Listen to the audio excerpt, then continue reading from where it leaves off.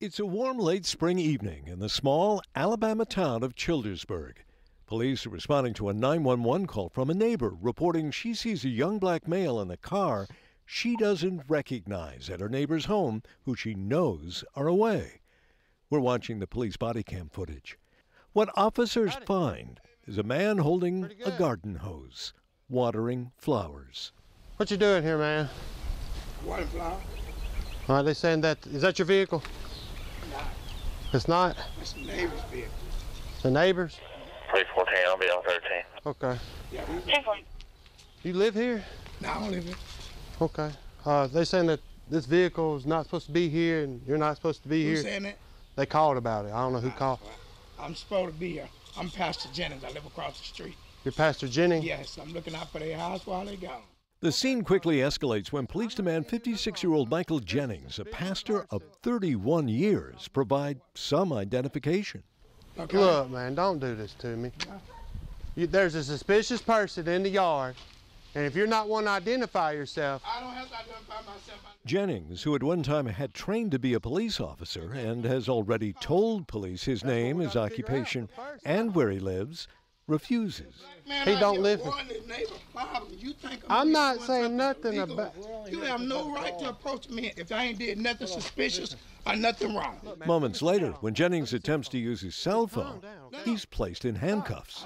Who called y'all? I don't have to ID myself. You will not listen. I have a call on you. You have to identify yourself to me. As Jennings continues to protest, the lead officer appears to lose patience, and the helpful neighbor is arrested, not even allowed to tell his wife across the street. Hey, you know what? 10-15. 10-15. 10-15. I ain't gonna sit there and have that, dude. No, you ain't letting nothing now. Despite the officer calling him Pastor Jennings, he tells his colleagues Jennings refused to identify himself.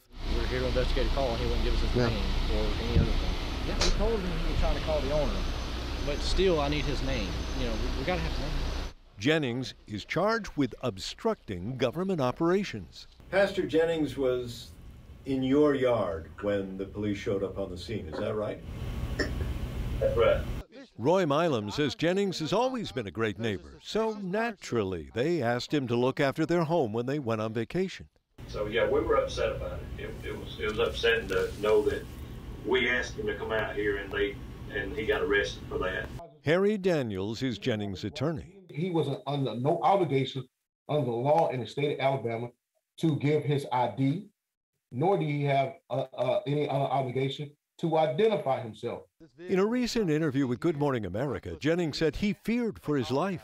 I was thinking if I did something wrong or resisted, that I could have been shot. So I was trying to cooperate, even though I didn't understand what was going on. I was agitated, I was angry, but I knew to comply. In the police body cam footage, police speak to the woman who made the original 911 call.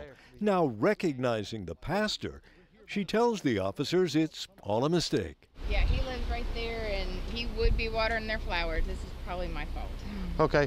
According to one of the officers, the woman also declines to identify herself, but Jennings is the only one who goes to jail, even after Jennings' wife shows up with her husband's ID. 10 days later, after reviewing the 911 call, the body camera footage, and speaking with the officers, the chief of the Childersburg Police Department issued this statement saying, "As a result of my investigation, I have recommended to the municipal judge of the city of Childersburg that the warrant be dismissed." You have no doubt in your mind this was racial profiling on the part of the officers. Well, I think you look at the video, the evidence is clear that they believe what's the difference between Pastor Jennings and the neighbor, besides a man and woman, black and white, and they believe her. The attorney for Michael Jennings says that his client doesn't hold any ill will against the woman who called police. After all, he says she was only doing what he was doing, looking out for a neighbor's home. But that same attorney says that Jennings will be filing a lawsuit against the Childersburg police.